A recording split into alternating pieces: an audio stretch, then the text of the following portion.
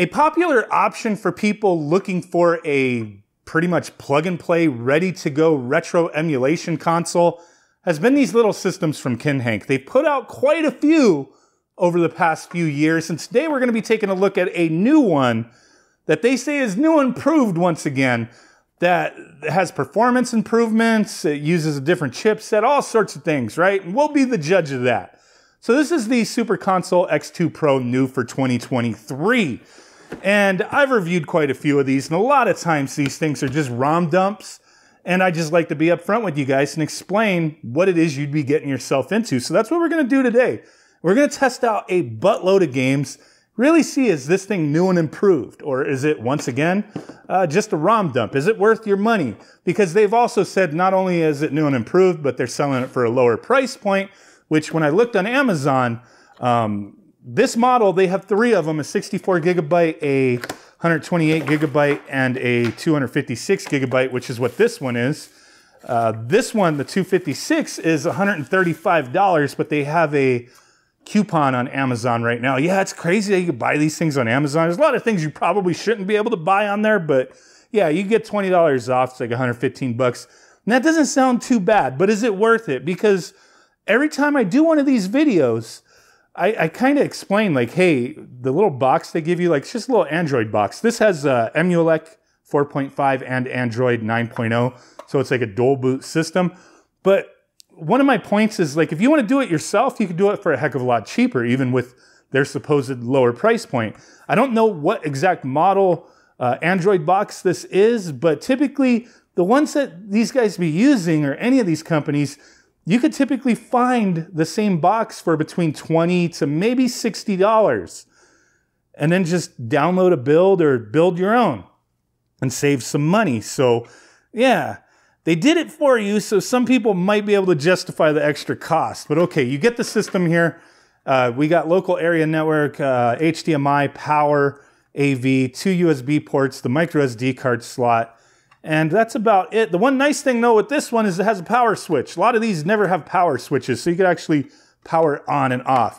HDMI cable, a USB dongle, a hub for some reason, power supply, then the remote for the Android side of things. We don't really bother with that. We just worry about the games. Then you get two of these PS2 style controllers.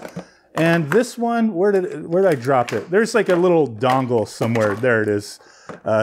This time, you only need one that syncs both controllers. It even tells you down there. So, okay, cool. Now, I've taken some notes as I have tested this thing out quite a bit, and I'm going to show a ton of gameplay here.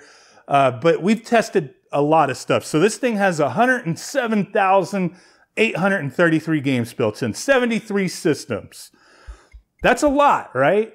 So it's also using the S905X2 chip, which has caused them to lower the price, I guess, and they say the performance is fine, but we'll go ahead and find out about that, right? So as always, 8 and 16-bit stuff with these devices is going to be fine. You're not going to have too much of an issue with that. Same thing with your handhelds, from like Game Boy to DS. DS works just fine on here. Virtual Boy, you're not going to have any issues, but one thing worth pointing out is I did notice that some of the handhelds, they have, everything pretty much has bezels on. Sometimes the bezels will cover part of the gameplay area, so that's kind of annoying. You may have to go into RetroArch and readjust, resize the bezels, or change the aspect ratio, whatever. You may have to turn the bezels off if you want. And you can get into that by pressing select and Y on the controller to get into that. So yeah, you may have to do some little tweaking here and there. Now moving on, we're just rapid fire through everything that I tested. So arcade stuff. I played a lot of stuff from Final Burn Alpha and MAME on here, CPS 1, 2, and 3, and all that stuff seems good for the most part, but aspect ratios. I did notice on CPS, they have them stretched instead of the, actual aspect ratio the game should be in. Some people don't mind that, but some people want the original aspect ratio. So another thing, you may have to go into RetroArch and fix that if you so choose, right? And another thing with these devices, with these ROM setups, duplicates always pump up the numbers here, and this one's going to be no different. Out of that 107,000 games, almost 108,000 games, there's a lot of duplicates. Every system has duplicates. So just to tell you that, right here, right now, you're going to find systems that not just every region, but you'll have like 5 Japanese versions of the same game, 10 English versions of the same game. And it just fluffs it out quite a bit. And then they also do mix ROM hacks with normal systems and then separate them. So there'll be duplicates of the same game in multiple areas, inflating that number. It's a little ridiculous, but okay, moving on. Nintendo 64, as usual, is a mixed bag. Some things will run smooth as butter, while others will be janky as all hell. Some may just have minor glitches. So you may have stuff like in GoldenEye 007, missing assets like the sky is going to be missing, which is like an emulator issue. You could change the emulator and hopefully not have an issue with that. They did include some videos that I thought were kind of weird and interesting, but they do have some tutorial videos built into this build that you could watch to teach you how to do some things. I think it also covers that in the manual, but okay, yeah, kind of weird stuff. But then also with Nintendo 64, there's some games, man, like that Yoshi Story. I felt like I was on acid or something. That game just was glitched the hell out. So always a mixed bag with Nintendo 64. I don't even know why they bother. Like, you're gonna know the handful of games that should run well. Just put those. You don't have to put everything. But all right, Atomic Wave.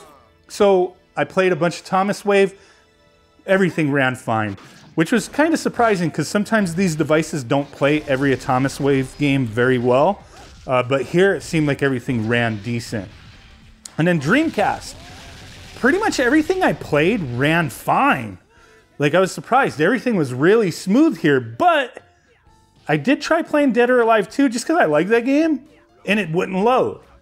That's what this system's going to be notorious with, is you're going to run into games that just won't load. But I did play the Naomi version of Dead or Alive 2, and that played. Didn't play fine, though. It had slowdown, but that game booted up.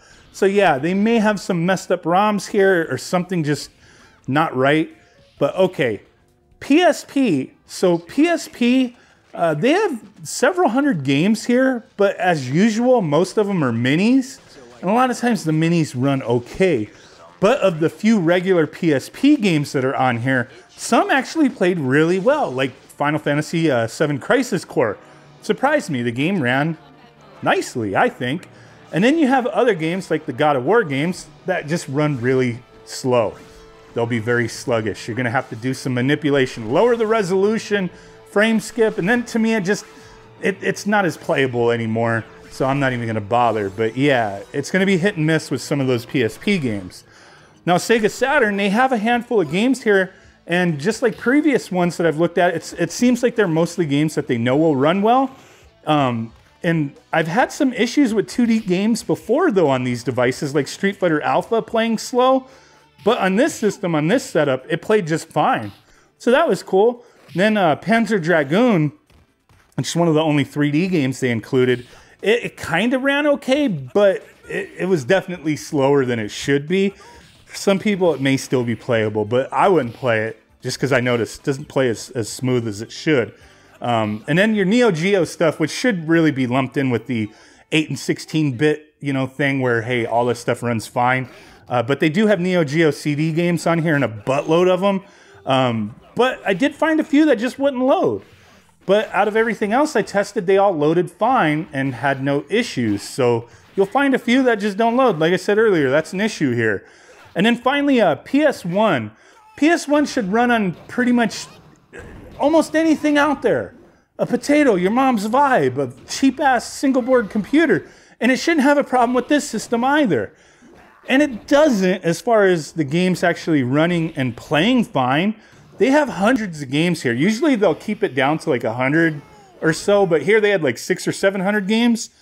And I think they either used some crazily compressed ROMs or incorrectly ripped ROMs, as every single game that I played that should have CD music, CD audio, didn't play the music, only sound effects. Every PS1 game was like that. It was ridiculous.